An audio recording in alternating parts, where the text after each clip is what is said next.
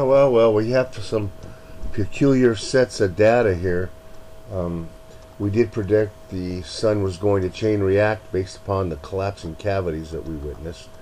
And, we're seeing these patterns that we've been tracking and following and using them to make predictions, accurate predictions, very accurate predictions. We're seeing that kind of, I don't want to say fall apart, but it just seems like the predictability, the reliability, and the durations are becoming less pronounced. The sun still seems to be very sensitive to alignments more than the Earth, but and we'll show you the earthquake patterns, and we'll go from there. But basically, I'm running through some of the solar reactivity that has been going on. We do feel we know where Planet X is. We feel it's really it's leaving the solar system faster than it entered, and because of the acceleration around the sun. When you, of course, factor in distance to your magnetics, your tidal forces, your gravity, the force falls off exponentially. It's not a proportionate falling off of the force. The force is exponential. The equation is divided, by distance squared, divided by distance cubed. So the further your distance, the lesser and lesser your forces become. And anybody who's played with magnets realizes this. As you get close to the magnet, the attraction between magnets becomes incredible the closer you get, and it's not proportionate to distance. It's exponentially related to the distance.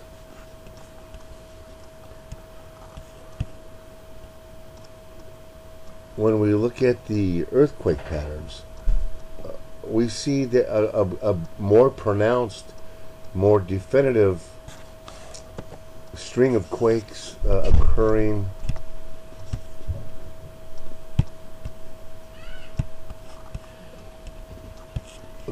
earlier than we had predicted. We had predicted quakes towards the end of November and the beginning of December, and there are quakes then and there, but we're not seeing the string or the clustering. The string and clustering, as you can see, is really predominant in the middle of November, where we had the big quakes, and the alignment we had there was a 90-degree alignment between Jupiter and Planet X, and there really was not an alignment that involved the sun, which then you would think would lessen your magnitudes, but that's not what we saw. Then we flash forward to current today, and we see that we had a large quake on the 4th, which is what we were predicting. The end of this month we were predicting a large quake, and we see towards the end of November a large quake of 7.0 in the Solomon Islands. But the 22nd, the 18th, 6.9. A couple days later, 7.0, then a 6.0, 6.2. So 11:22, 11:23, some clustering, but then we had a whole week with no quake, and then boom, the 6.7. So this is roughly what we were predicting. We were telling you this is what was going to occur. What I haven't checked on is the strandings of the mammals, and we know that gravitationally and magnetically they are very, very sensitive. And so these alignments, really threw off a lot of the older animals who had very well programmed compasses in their brains. This is the alignment in mid-November that we saw the earthquakes. We had alignment between the sun and Venus, but Venus was on the other side of the sun, um, and there's the only other alignment, the large body alignment that would set off a string of quakes like this, would be between Jupiter and where we think planet X is. So that would be a 90-degree alignment, and those are in fact geoaffective because the magnetic fields are strongest when you're 90 degrees to the direction of the magnetic field. But in the news was a massive gamma ray burst. That massive gamma ray burst, of course, caught a lot of people's attention. Now, what bothers me when they report upon gamma ray bursts and X-ray bursts and interplanetary magnetic fields coming from somewhere else is they're very, very sketchy on where, these bursts are occurring. You can go to just the regular, mundane, layperson's science reports, and they won't tell you. And so you kind of have to dig into it to figure it out. Of course, we want to know if this gamma ray burst is related to a brown dwarf. Why would they be giving off gamma ray bursts? From what direction?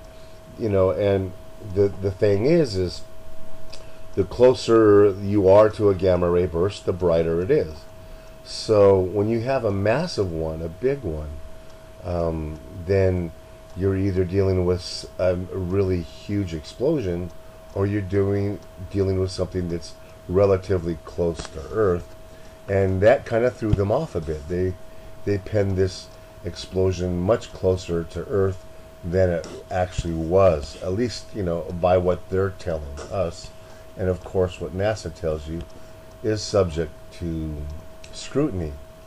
But the gamma ray burst came out of a very small constellation called Sagitta, and the X-ray diffused rings became visible in an area where normally it would be invisible, and this highlights what's going on in the corona of the sun.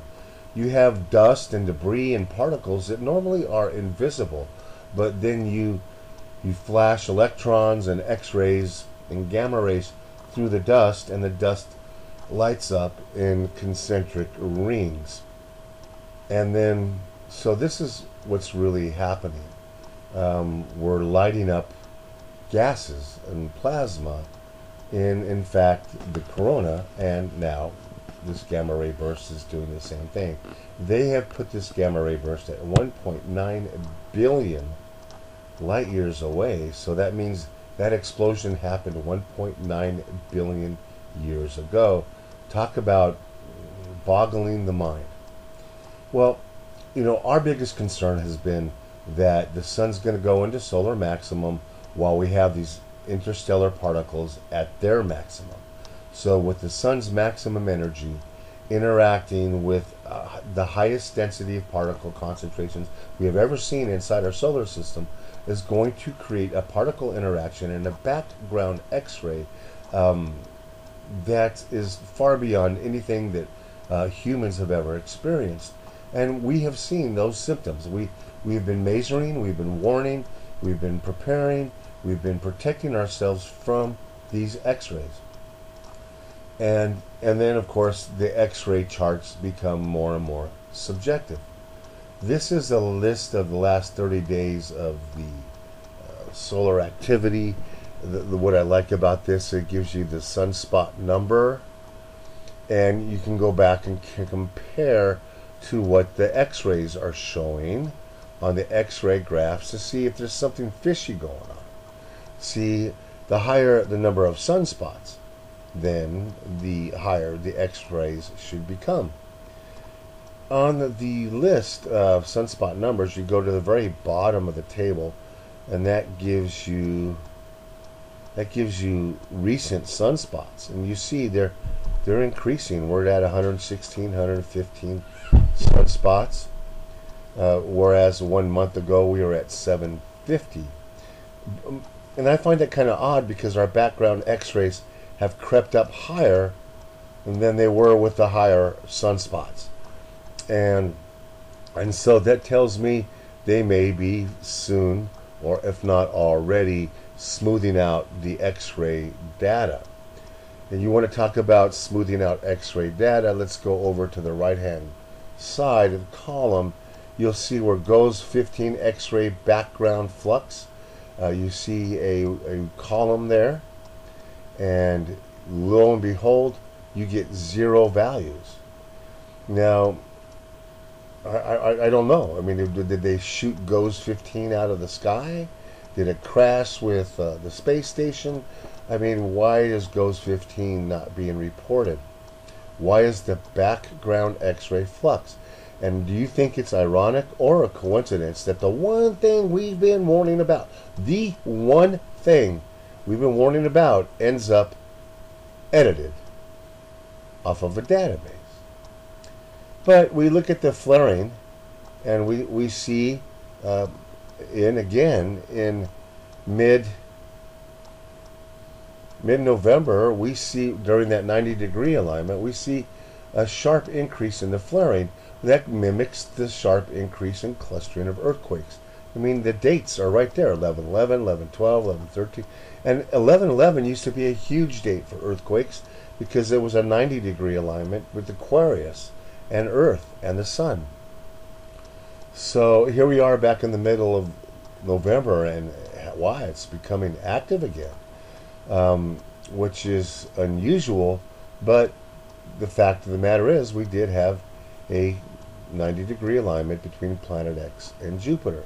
So then we get down to where we told you the earthquakes and the real stream was happening.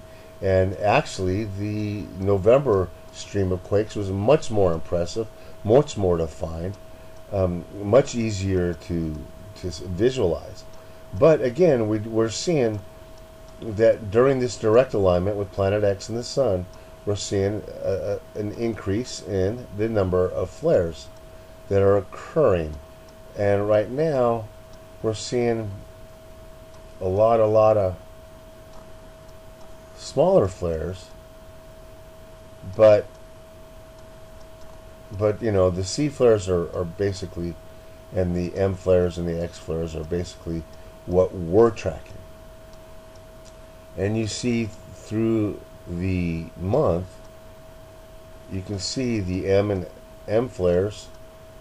You see 1, 2, 3, you know, 5 M flares in the last month.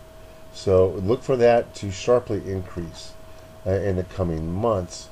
And again, when you have more sunspots, you have more X-rays. And if your background X-rays are already at unprecedented proportions, the last thing you need is for the sun, you know, to start having thousands of sunspots. You know, that's the last thing we need to see.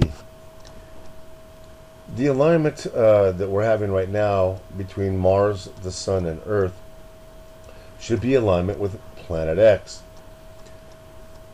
Find Mars in the sky and go 30 degrees due north of Mars. And that's your search area. You will not be able to see it without an infrared detection device. But if you're looking for Planet X, you're looking for a small cotton ball like object that's glowing reddish orange.